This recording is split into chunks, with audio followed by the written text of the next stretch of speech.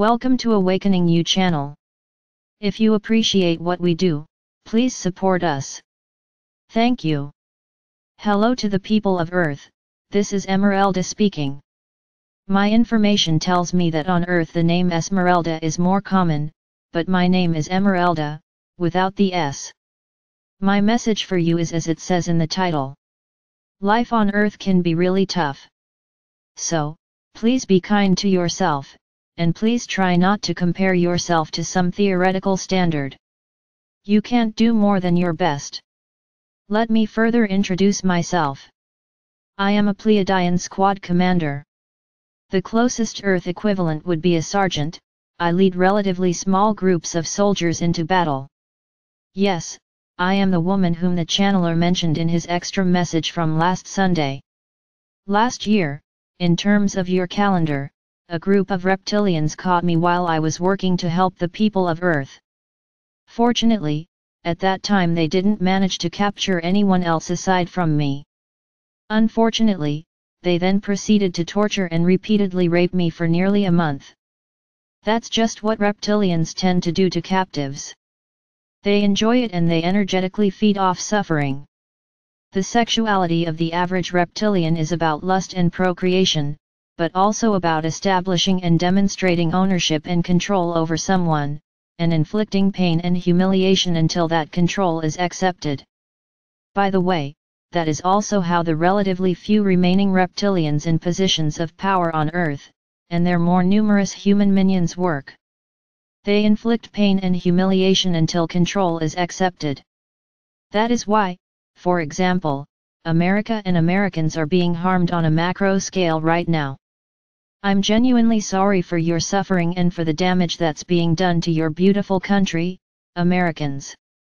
However, that those bastards are actively trying to harm you is a testament to the freedom and independence inherent in the American spirit, and I salute you. You are a beautiful people. I also love the other people of Earth, but right now I find myself resonating with the American people and their seeming inherent desire to stand up to tyranny. Back to my sad story. Thankfully, I was freed before they could sell me into sexual slavery. But I haven't been quite the same person ever since. Fortunately, our healing technology is pretty good. I can remember being in that room, I can remember what they did to me, I can access those memories and emotions, but I can also just function mostly normally. If I don't actively look at that place in my mind, I can still have a mostly normal life. If I don't actively look at that place in my mind, I usually don't feel the guilt for eventually just choosing to lower my mental guard and letting them mind read all the relevant information I had, when I couldn't take it anymore. That information they gained might have later contributed to the death of one of my comrades. If I had been stronger and kept up my mental guard, then who knows what would have happened. That man's family doesn't blame me at all. However, the knowledge does eat at me a little bit, that eventually I just let them do what they wanted, without resisting them. I can't believe I just let them do what they wanted. I could have been stronger. I should have been stronger. Should I have been stronger? Or is that just holding myself to some theoretical standard that isn't actually based on anything real? Thank Source for my family, they have been an amazing support for me during the last year. And thank Source for the man who saved me. Why am I telling you all this? Well, before I discuss the most important reason, let me first get 2 quick points out of the way. First, personally I think it's helpful to replace the concept of happiness with 2 different concepts. One concept is, on a deep level, are you satisfied with what you're doing? Do you think you're doing the right things? Are you doing things that are ultimately meaningful to you? And the second concept is your day-to-day life enjoyable? So personally, I can say that I was helping the people of Earth, and right now I'm still spending a reduced amount of time helping the people of Earth, as well as going through my personal healing process. These things feel meaningful to me. Hence, in this respect I can say that I am happy. The second point I want to make is that I've actually been so angry with our leadership for not helping the people of Earth more. Yes, they are doing certain things, raising the energy and consciousness on Earth, preventing disasters, doing special operations, arresting hostile extraterrestrials, etc. But still, if I get raped and tortured, then that's such a huge tragedy, and everyone tells me they're so sorry, and people say that no one should go through that and steps should be taken to make sure that no one gets raped or tortured again. Yet people on Earth get raped and tortured every day, and our leadership so far refuses to just intervene and stop it. That makes me so angry. In fact, later I'll go tell them this to their face. But let's get to the primary reason why I told you my story, as well as the primary point of this message. So, I have suffered. I think the people on Earth have suffered too. Some of that suffering you're well aware of. And partly, the average person on Earth never receives the love, the energy, the nutrition, the connection to source, the warm emotional bath, the safe family and the community container that they need to build a truly solid foundation. Over time, this has a very corrosive and disorienting effect. And so there's a certain amount of background suffering and background anxiety that people on Earth are constantly under. You're probably used to it, but it actually isn't normal at all to be regularly anxious or regularly fearful or regularly in psychological pain. While it's hard to compare two different kinds of suffering, honestly I think I'd rather suffer intensely for 1 month and otherwise spend my days surrounded by people who love me, rather than suffer this less intense but constant background anxiety and fear and disconnection that comes with living on Earth. I know that if I told my story to you face to face, you would be kind to me. You would be gentle to me. You would be empathetic and understanding. So then, if you can be kind and gentle and understanding to another person who has suffered, can't you also be kind and gentle and understanding to yourself? Most likely you have suffered too. You deserve love and kindness too. You do. Suppose I told you that I thought that I should be this productive or this happy or this spiritually accomplished, and I'm failing at that, and that proves I'm not good enough. Well, you would clearly see that I'm holding myself to an unreasonable standard, given the context and situation. You would probably say that my failure to live up to some theoretical standard absolutely doesn't prove that I'm not good enough. You would probably say that I actually am good enough already.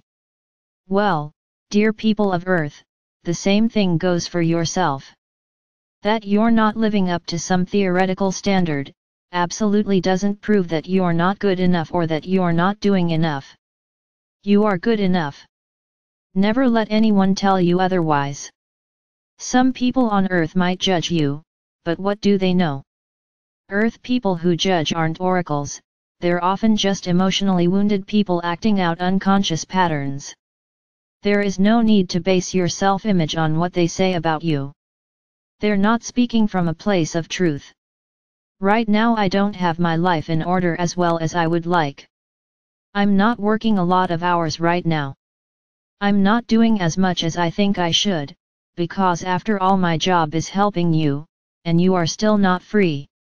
But I know that you would not judge me for this. So then, why do you judge yourself? You, too, likely have suffered.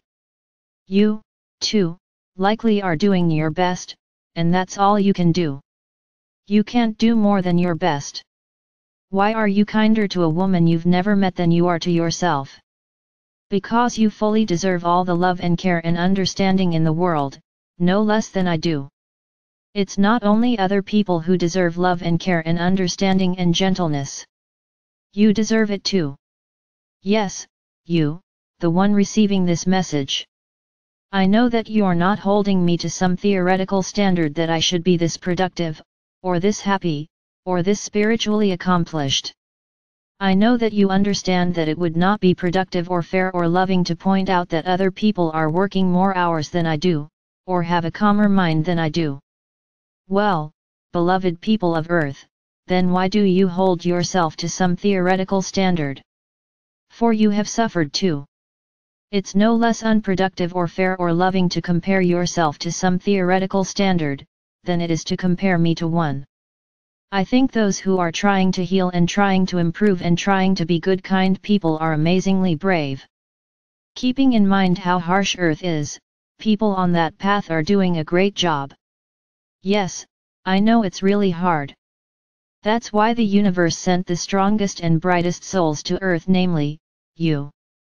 Just because you're not living up to some theoretical standard one might have, doesn't prove that there's anything wrong with you. It just proves that life on Earth is incredibly tough.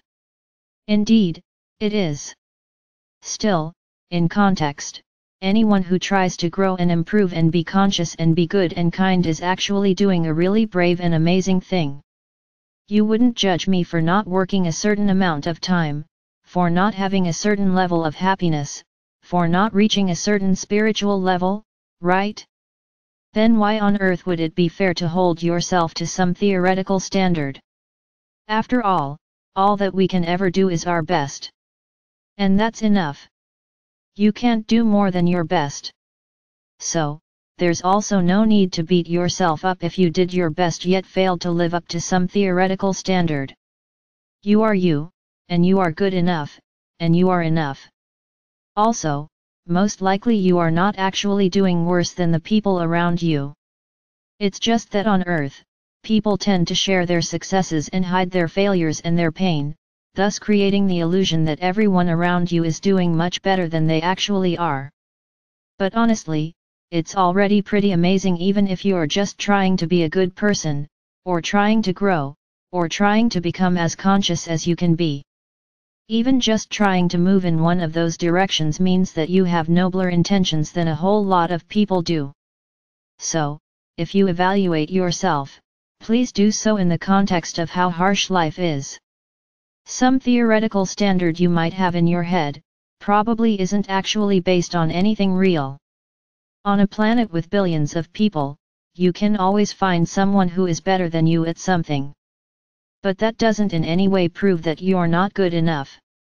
Would it be reasonable to say that only a tiny group of top performers are good enough, and the rest aren't? No, of course not. Would you say to my face that I'm not good enough, because some of my peers are more productive or happier or more spiritually advanced than I am? Of course you wouldn't. So then, why compare yourself to others, if you understand that it's not fair to compare other people to others? Please be kind to yourself. Life on Earth is harsh enough already. There's really no reason to be less kind to yourself than you would be to another person. You deserve kindness just as much as other people do. Really, you do. I love you and empathize with you. Your star sister, Emerelda for Era of Light.